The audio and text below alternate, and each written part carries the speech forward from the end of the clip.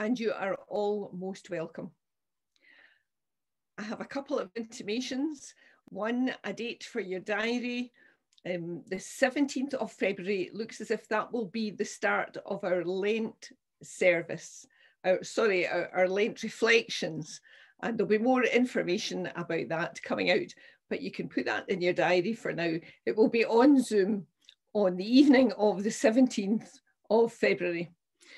I'd also like to just say again that Rita Devlin's funeral will be this Thursday, the 11th of February. So a warm welcome to our service.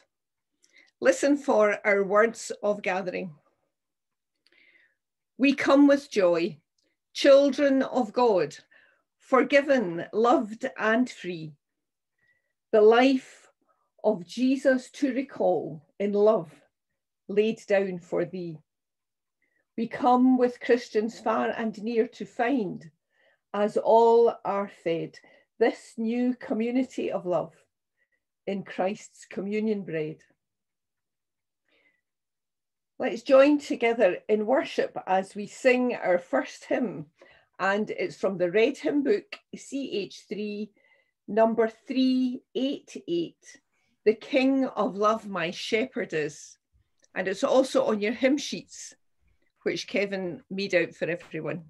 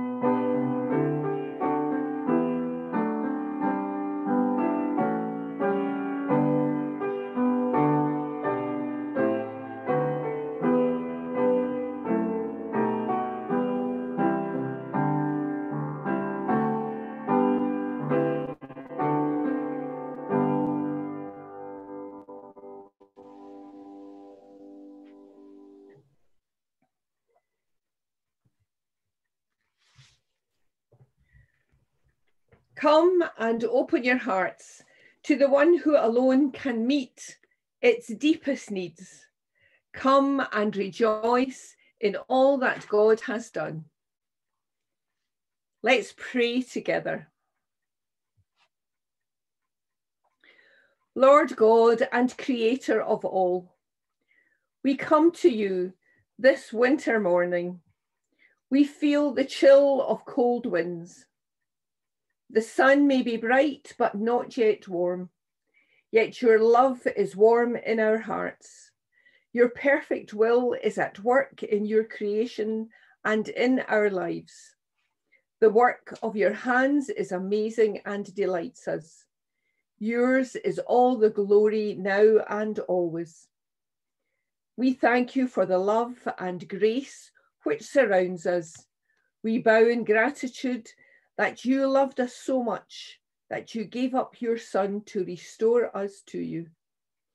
We remember his death in our place and resurrection to convince us of your love. But still we fret and are filled with anxiety for earthly things.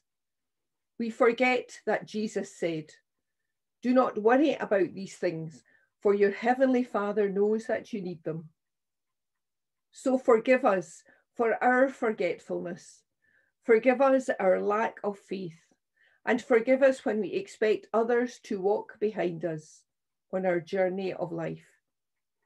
Lord God, in your grace and love, restore us to be your children, filled with faith, to trust and obey our Lord and Master Jesus Christ, who cares so much for us, who gave us this special time to remember him, and who taught us to pray together. Our Father, who art in heaven, hallowed be thy name. Thy kingdom come, thy will be done on earth as it is in heaven. Give us this day our daily bread, and forgive us our debts as we forgive our debtors. And lead us not into temptation, but deliver us from evil.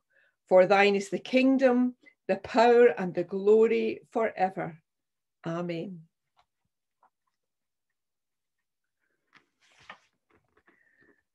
And now our scripture readings. Our first reading this morning is from the Old Testament and from the book of Isaiah, chapter 53. Listen for the word of the Lord. Surely he took up our pain and bore our suffering. Yet we considered him punished by God, stricken by him and afflicted.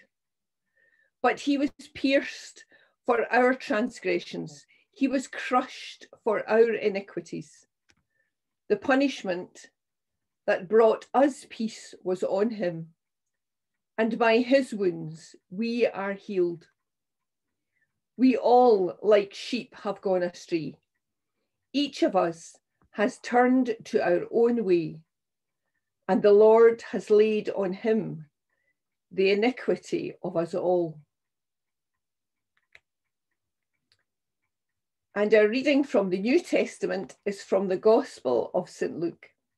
Luke chapter 4, beginning at verse 14. Jesus returned to Galilee in the power of the Spirit, and news about him spread throughout the whole countryside. He was teaching in the synagogues, and everyone praised him. He went to Nazareth, where he had been brought up, and on the Sabbath day he went into the synagogue, as was his custom. He stood up to read, and the scroll of the prophet Isaiah was handed to him. Unrolling it, he found the place where it is written, "The Spirit of the Lord is on me, because he has anointed me to proclaim good news to the poor. He has sent me to proclaim freedom for the prisoners and recovery of sight for the blind, to set the oppressed free, and to proclaim the year of the Lord's favour." Then he rolled up the scroll, gave it back to the attendant, and sat down. The eyes of everyone in the synagogue were fastened on him, and he began by saying to them, "Today, this scripture is fulfilled in your hearing."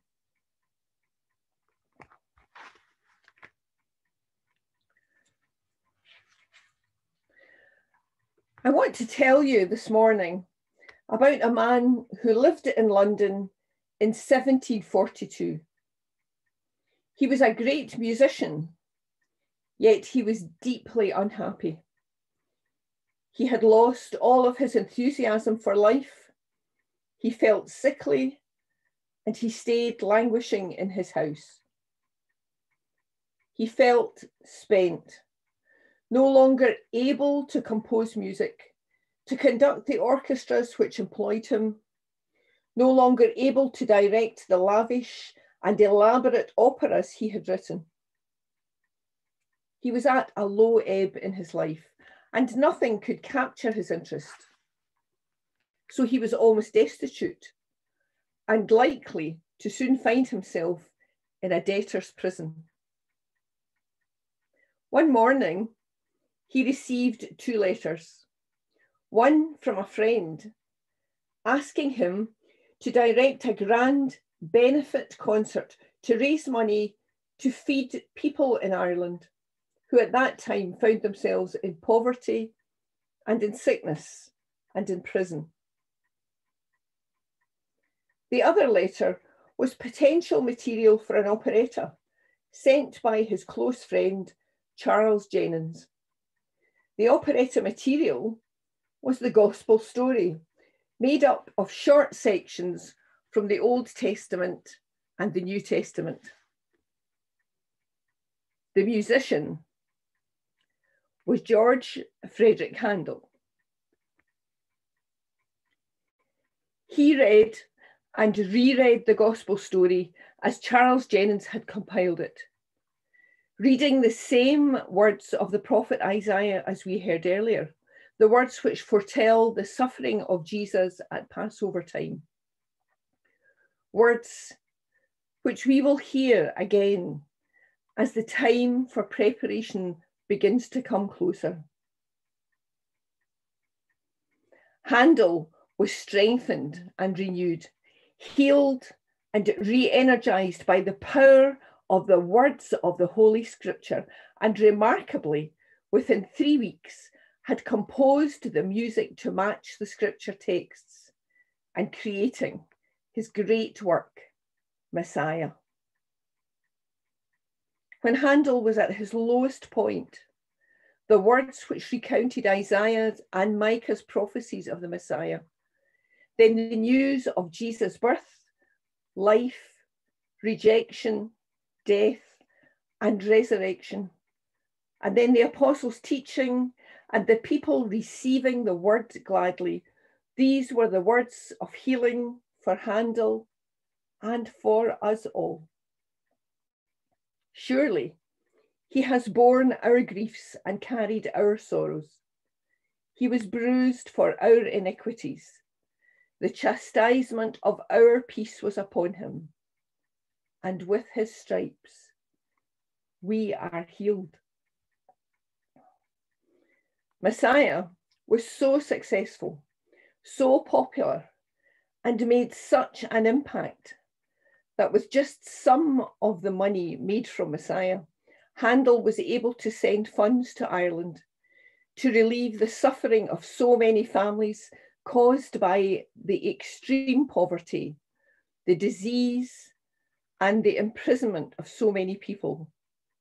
And thus Scripture was fulfilled. Jesus said, "I have come to tell good news to the poor, proclaim freedom to prisoners, sight to blind people, and release for those oppressed." Every time we work for the lives of others in Jesus' name, Scripture is fulfilled in our time too. Handel's healing and response to Scripture truly enriched the lives of so many people, those who heard the operetta at that time, those whose lives were made immeasurably better by the funds which he was able to send to Ireland, and down through the years, for all of us who have heard and sung the words of Messiah, letting the gift of music and the powerful words of Scripture heal and renew. As we join in this wonderful story today, as people who have gladly heard the gospel Let Jesus' words heal and renew your spirit. Let his compassion flow over you, and let our communion together with him be a time of peace and love. And may we know a blessing from God's word heard and preached in this place today. And now let us pray as we dedicate the offerings given to the church. Christ has no body now on our earth but ours, no hands but ours, no feet but ours. So may we, in our giving and in this money that we give, cause your kingdom, Heavenly Father, to grow and to be a blessing to your people. And we ask this in Jesus' name. Amen. We're going to sing again, and this is a hymn from Junior Praise. Now it's Junior Praise 141 if you've got the book, and it's Jesus' Name Above All Names. We're going to sing it twice, but I wonder, Alistair, if you would play it through once, because I believe it might not be all that familiar to you. So, and I haven't heard it for a wee while either. So Alistair, could you play it once through so that we can hear it, and then we'll sing it twice after that. Okay.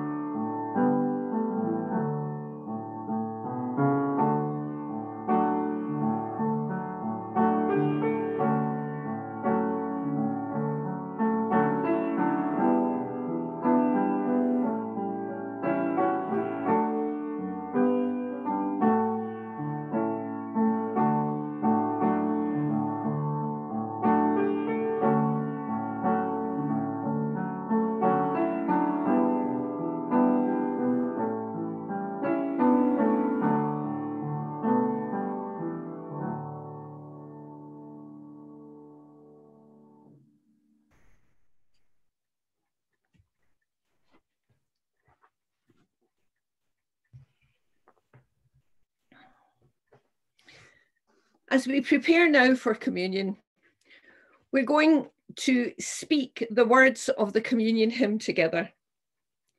And this is on your sheet as well. It's in the purple hymn book, CH4 658.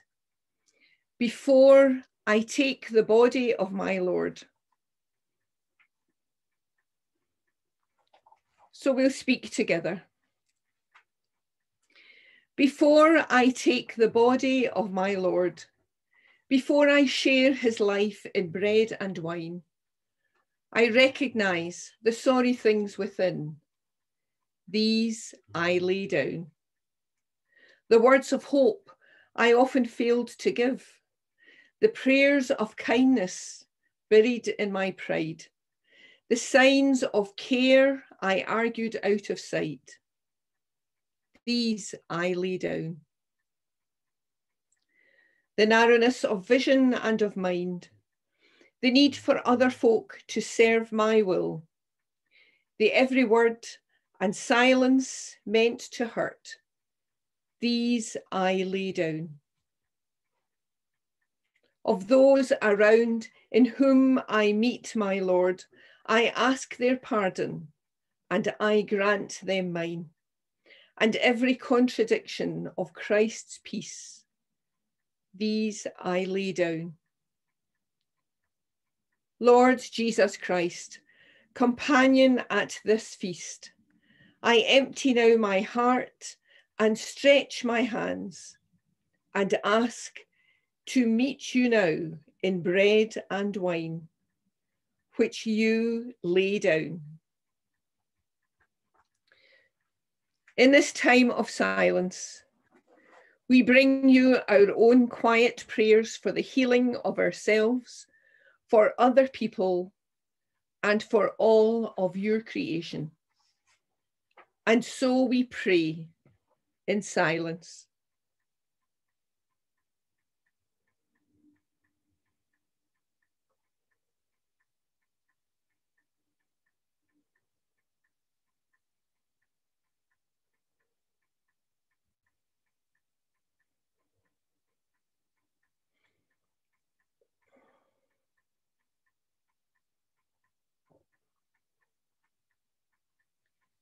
Living Lord, hear our prayers for ourselves and others, and may your will be done and your kingdom come. Amen.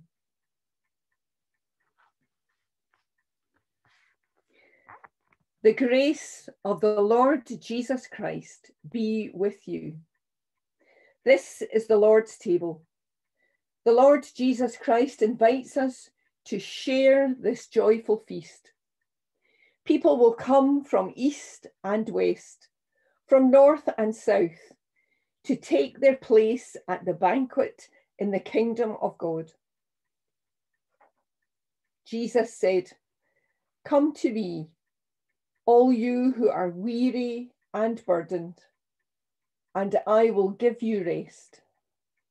Take my yoke upon you and learn from me, for I am gentle and humble in heart, and you will find rest for your souls. Blessed are those who hunger and thirst for justice, for they will be satisfied."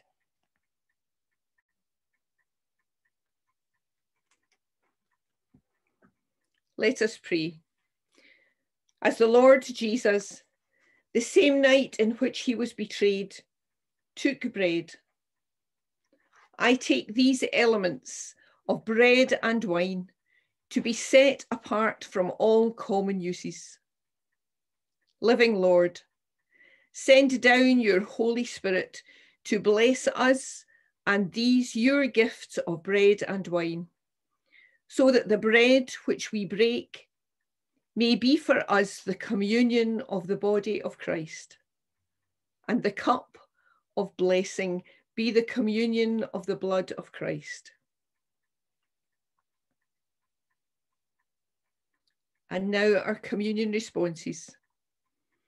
The Lord be with you, and also with you. Lift up your hearts. We lift them up to the Lord. Let us give thanks to the Lord our God. It is right to give our thanks and praise. According to the holy institution, example, and command of our Lord Jesus Christ, and to remember all that he did for us, we do this now at his invitation. Jesus, on the night that he was betrayed, took the bread.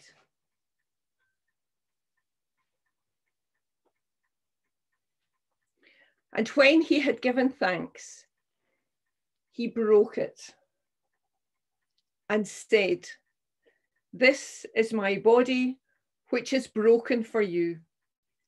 Do this in remembrance of me."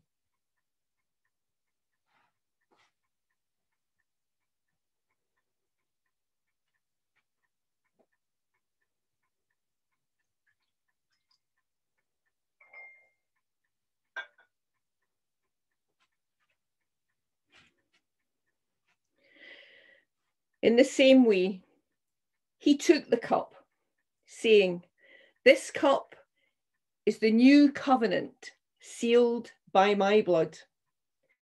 Whenever you drink it, do it in memory of me." Draw near then with faith.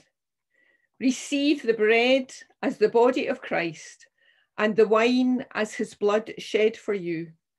Feed on him in your hearts by faith and with thanksgiving. Taste and see that the Lord is good.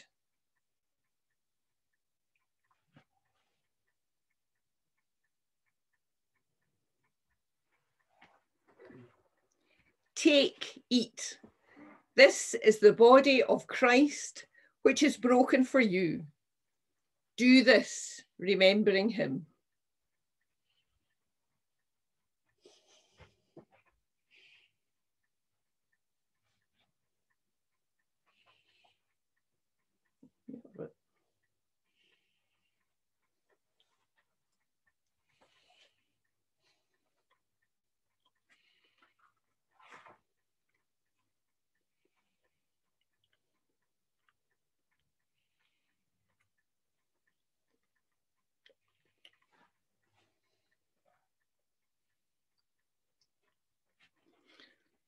This cup is the new covenant, sealed by Christ's blood, which was shed that the sins of many might be forgiven.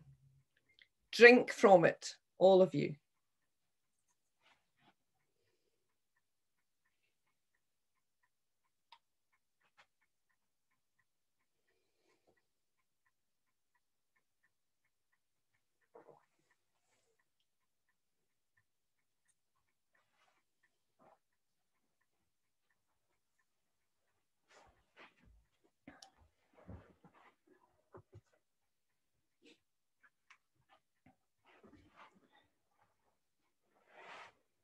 The peace of the Lord Jesus Christ be with you all. Let us pray. Gracious God, we give you glory and thanks and praise for the dying and undying love of our Saviour Jesus Christ, for your desire for reconciliation with us through him. In your great goodness, you have brought us into communion with him and with all who love him. You have proclaimed us to be your children and made us heirs of your everlasting kingdom. By your grace, may we continue in love to live to the glory of your name through Jesus Christ our Lord. Amen.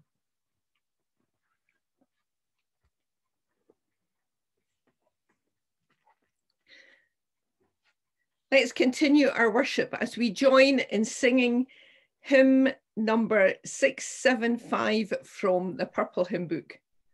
Now let us from this table rise.